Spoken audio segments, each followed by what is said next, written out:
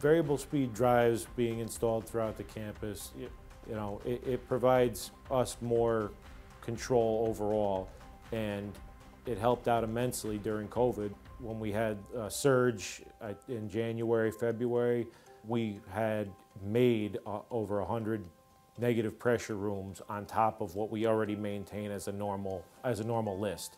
And to do that, we had to manipulate air handlers in ways that we had never tried before.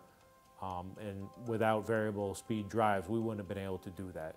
It's just something you wouldn't have been able to achieve with a constant speed fan.